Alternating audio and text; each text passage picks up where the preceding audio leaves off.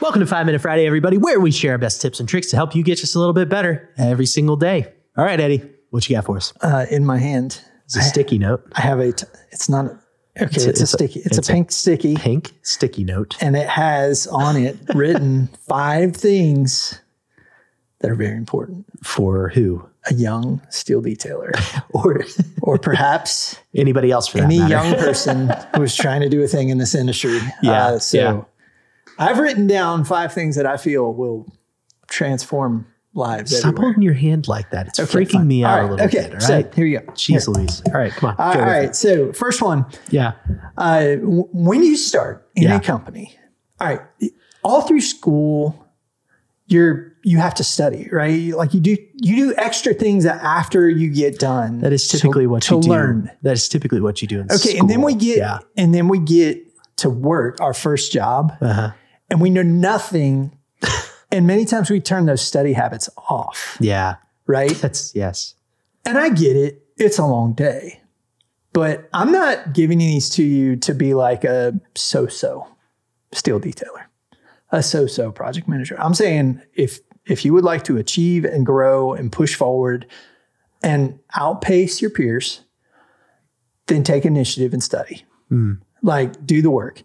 Read the AISC manual. Go through it. Learn it. Get to know it. Yeah. Know, like, AWS. Go read D11. Go read D18. Go, like, know how to read a general notes page. Know the profiles, for goodness sake. Yeah. You know, I mean, don't be the person that asks, like, well, which is the flange and which is the web 6 months after you've started. Don't be that. Don't be that. So take initiative and study. All right, number 2. Ask questions. Ask questions.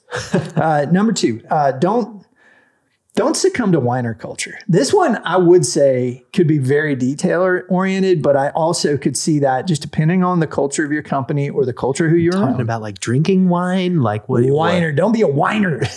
Don't be a whiner. WHINE. WHINE. Ah, okay. Don't be a whiner. Like, don't dive into this whole complaint culture right out of the chute, right? You're young. You hadn't really been through all that much yet. You don't have anything to complain about. Just learn.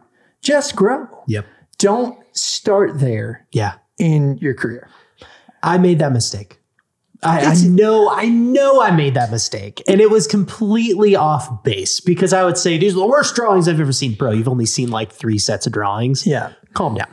Like you don't know what a bad set of drawings is yet. You're parroting what you're hearing around you. That's another thing too. Yeah, and watch that. Unfortunately, me and Dad a little bit too sometimes.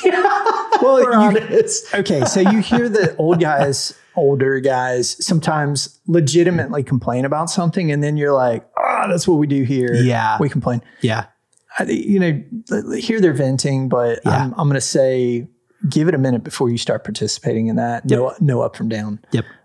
Know when it's time to complain. Yeah. Okay. Yeah, for sure. All right. Stay humble and learn from your checker.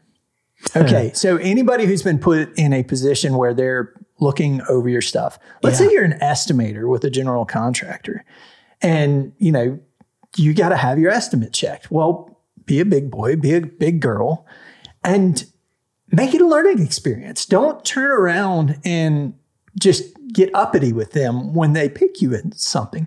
Or if they have questions, answer them in a way that is like, oh yeah, I did that for this reason. Was that correct?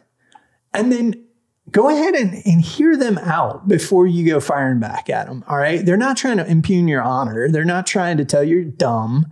They're just checking you because you're a little newer.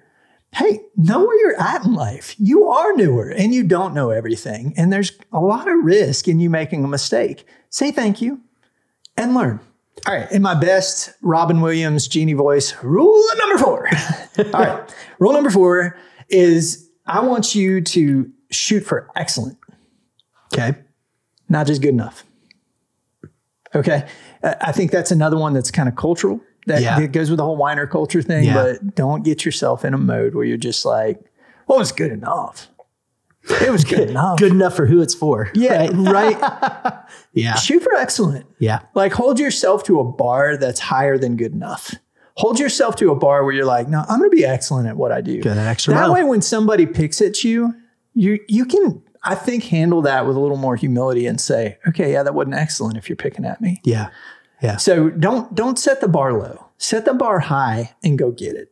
Rule number 5, and my last rule for the day, though they are not exhaustive rules, they're just 5 I thought of. And is this the best rule, or is this like the worst rule? Like this may be the one that rubs people the wrong way the most. Ooh, spicy. What's he going to say? What's he going to say now? In a world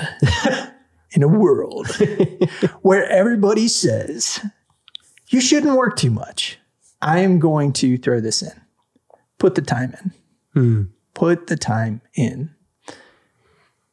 I don't know how many hours I worked as a young person, but when you think about something that you attain excellence in, say a guitar or an instrument. Yeah. What's the rule? Practice. How many, you hear the 10,000 hours? 10,000 hours. Yeah. Right? Yeah. Okay. What you're doing isn't going to be any different than that. You're not going to just snap your fingers and all of a sudden be experienced. Like, you're going to have to put the time in. Yeah. And when you're young, you have to paddle a little harder than the guy that's older to keep up with the pace. Yeah. Go on and paddle a little harder. You're putting the hours in. You're getting the reps in. It's going to lighten up. You're going to get better.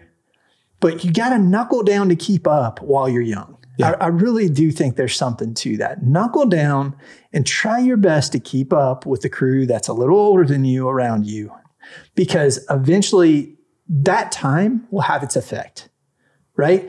Put good reps in. I'm not saying practice junk. Practice well, and I think you're going to get a payoff from putting some time into this thing. So that I think is maybe a little bit contrary to what a lot of popular talking points are these days, which is, work less. We need a 30-hour work week. I'm like, it takes more 30-hour work weeks to amass experience than a 40-hour work week, period, the end. So work hard, be there while you're there, and work hard, get that experience. It is valuable to growing you. Keep your head in the game. For sure. Yes, definitely. No, I definitely think this is, this is applicable for steel detailers. Yeah, of course. But guys, like, come on, the parallels here. Like there are parallels throughout our entire industry for these sorts of things. Absolutely. Right? Yeah. Reading the AISC manual. Yeah. Okay. Maybe not necessarily beneficial if you're a project manager. Go read IBC. Yet. There's a lot of other things out there that Get you can be familiar with reading OSHA. now. Yeah. Yeah. Take your OSHA courses. Take like the whatever. time. Improve, develop, grow. Always be growing. Always 1% better every single day, right? That's what we want to promote. All right, guys. Well, there you have it. Go build something awesome.